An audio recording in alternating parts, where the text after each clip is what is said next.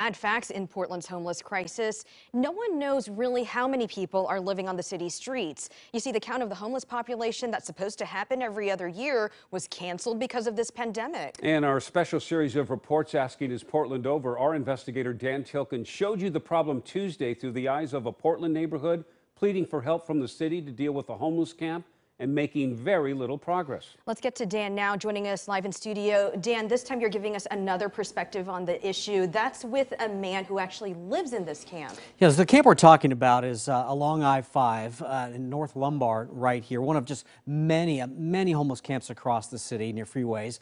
Neighbors have spent months trying to get the city to combat trash, crime, and drugs at their doorstep, only to have the city only partially clean it up. Their frustration is entirely valid. The perspective of the man living in the camp is also valuable to hear.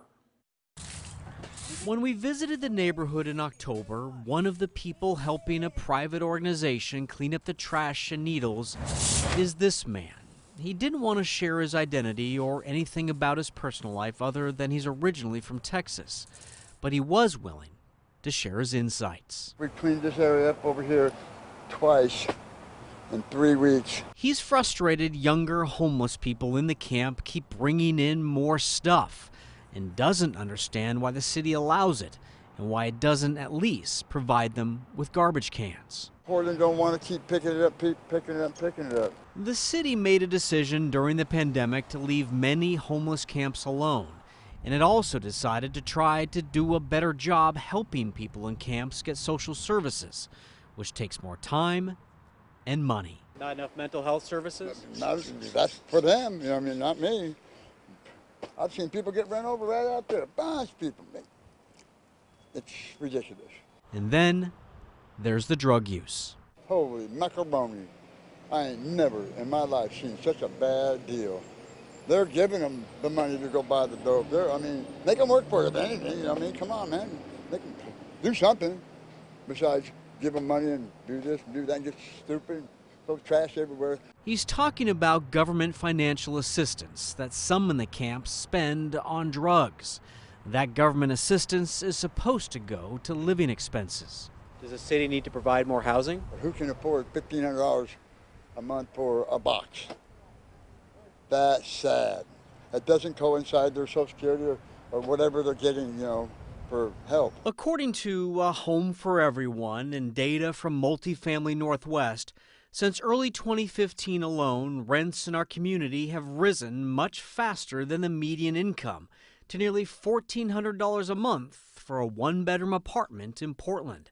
Meanwhile, more than 21,000 people in Multnomah County rely on federal disability checks that top out at $794 a month.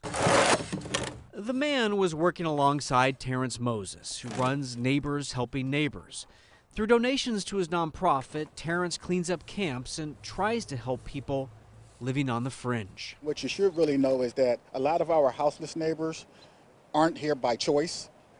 And yes, there's a segment of them that are here by choice.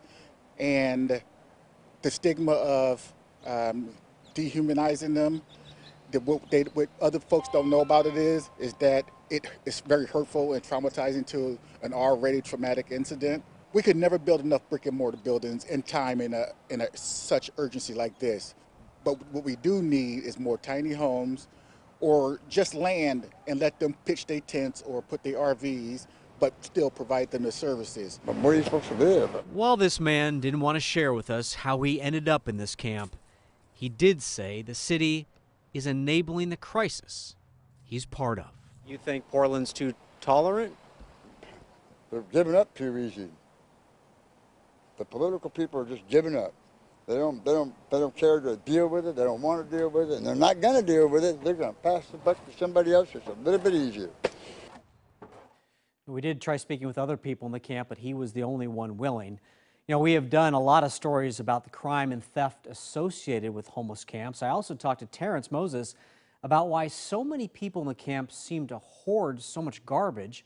He said, when you're homeless and when you have absolutely nothing, everything you touch becomes a prized possession and they want to hold on to everything. Right, so it's not, it may look like garbage to all of us, but not to them. It's something important. You also touched on this, Dan, it's really important, but we've talked about this a lot, and that's the need to get people into housing as soon as possible. Right, micro shelters is talked about a lot. We've talked to developers and people who say you cannot build apartment buildings fast enough to get out of this housing crisis. So then you talk about micro shelters and getting those up and running. But as we've reported on a lot here, there's a lot of disagreement in the county and the city and nonprofits about how to build those micro shelters quickly and how many to do, and we're stuck without hardly any at all.